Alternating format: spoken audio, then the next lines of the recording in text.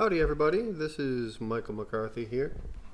In this video we're going to be taking a look at using escalators inside Anima and people movers as well. So we're just going to set up a couple quick escalators. We have this scene with just a few objects that'll be easy to move our characters around, and take a look at some of the different parameters that we can use there. So the first thing I'm going to do is just hop into Anima. So here you can see I have just this default Anima scene. Actually, this is a demo scene that ships with Anima. It's the escalator scene. So if you want to follow along or something of that nature, you certainly can. And we're just going to add some escalators to it. I just deleted the stuff that was in here already, but that'll give us the ability to just add this stuff from scratch. So if we want to add escalators, the first thing we should do is go over into our objects area here and just click and drag. So we got a drag and drop escalator. We can kind of put it wherever we want as far as the base goes. You can see it drops into place in all these areas, and I'm going to just adjust this here. So I want my escalator to kind of be right over there. There we go.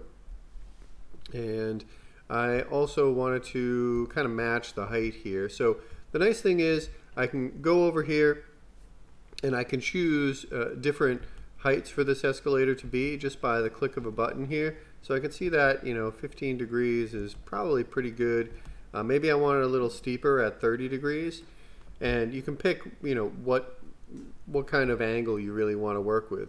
Now, once you do that, Anima's pretty smart in the fact that you can see that you kind of have to adjust the size and scale if you wanted it to be at that 30 degrees. But if you grab this dot, I'm just going to undo here, at the top. Each escalator has a dot at the top, at the bottom, and it has a little arrow in the middle to tell you which way the escalator is going. If I click it, I can switch my direction.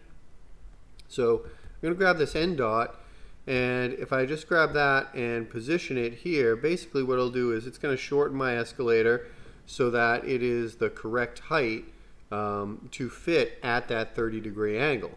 And now I can just grab the entire escalator and move it into place. Now you can see right now the escalator is telling us it's not currently maybe working because it's all red. But once we put it into place where it understands that we have a point that meets at each end and we have the correct angle, then we're going to be able to kind of position it there. So there's our little escalator there, and let's just pop a couple more in. Okay, so I'm going to drag and drop over here, and I'll put this like this. I'll rotate it this way here. There we go. And I'll just set that, if I want it to be a precise value, I'll set the rotation to 90. I can do the same thing. I'm going to say a 30-degree angle here. And grab that end point and just kind of click and drag right there. And now I can move my escalator into place. All right. Now you can see we want probably people, I don't know, we may want people to go up from either end and then just walk around here. Maybe we'd set up an area for people to mill. But that's not going to give them any way to get down. So I might have this one, instead of both of them, you can see both are pointed up. And I might have this one point down so people can actually get down from this area. So there you go, as simple as that, just kind of click there. Over in the properties panel, you also have the ability to click here to adjust which direction the escalator is going. All right, and now we have two escalators set up,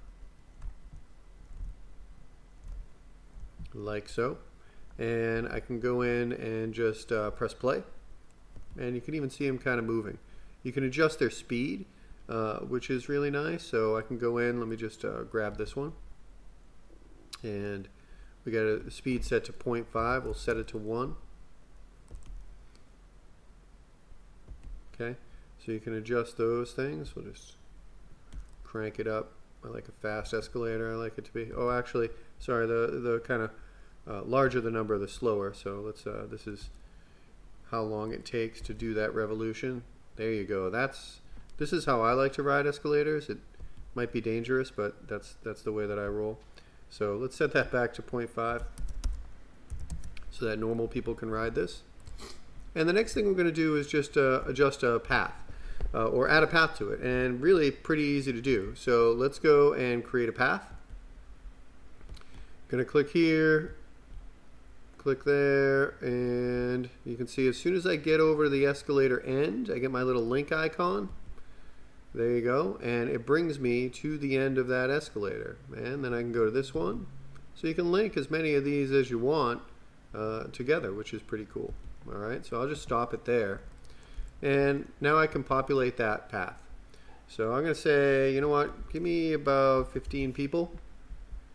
I'm just going to use random people and say generate.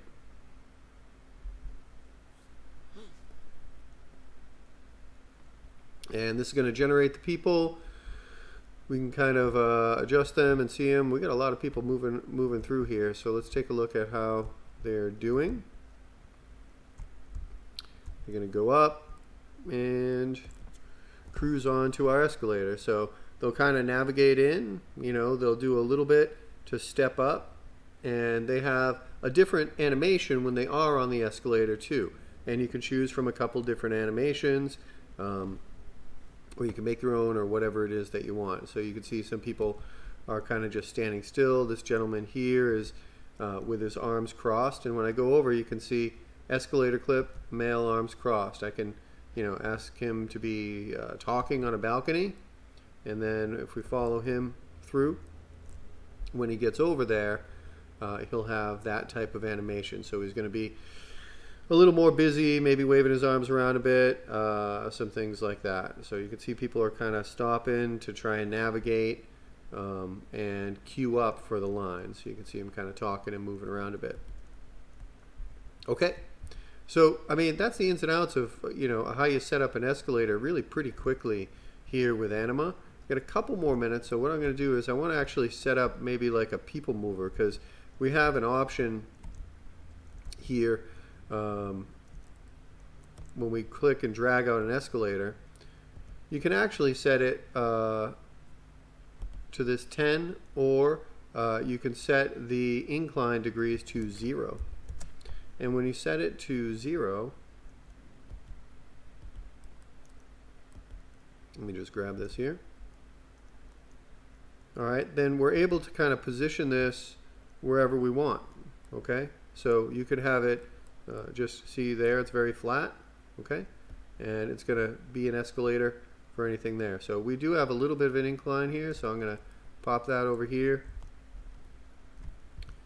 and then position this here. Actually, we'll move those guys over there afterwards. All right, and we'll make another one that's kind of like this. So they're going up this side. Add this over here. That's fine there. I'm going to set my incline degrees to 0. Then I'll grab this and just position it down on the ground. So we got this here. All right. And there we go. So a nice little people mover. Maybe move that in a little bit more so it fits nicer. And now we have a couple of people movers. Okay, I'm going to actually take this endpoint and bring it over. You can see even if I've created a path, I can link it like so and continue on. So here's another link. All right, and these people can go on and do their thing over there. All right. So now that we have these people kind of coming down this escalator and they're hopping onto this moderately inclined people mover. All right. This guy kind of had to figure it out because he was starting over there, but they just smoothly go up the people mover. And when they get to the end, just like you do at the airport, and you know, you can maybe make one of those really loud, annoying speakers at the end that says, you know, walkway is ending, so that people know not to trip and fall at the end there. All right, so that's how you set up some people movers and escalators inside Anima. Pretty straightforward. A couple of the kind of drag and drop features of just clicking and dragging to link them up to paths, and how to adjust your degrees, and then also, you know, how to go in here into the properties editor and adjust some of these things which is really useful too. All right, so another thing that I wanted to mention is next week we actually right on Black Friday we plan to be releasing Anima 3. So anybody who's checking out today's live kind of tips and tricks, you should tune in next week. We won't have a live event next week because it will be Black Friday, but there'll be a really cool sale with Anima 3. And that's going to be a really amazing release. Put a lot of time and effort into it, and there's a lot of really great improvements. So you guys should definitely check that out and see what's going on. If you go to our website right now, you'll see there's a little countdown to the release, and there'll be more information following about what's included with the release and things like that. And the weeks after, we'll be doing some live tips and tricks with Anima 3, which should be really great, so please stay tuned for those. Okay, well, hopefully this helps you creating your characters that need to go on people movers or escalators or other things like that using Anima. Thank you very much.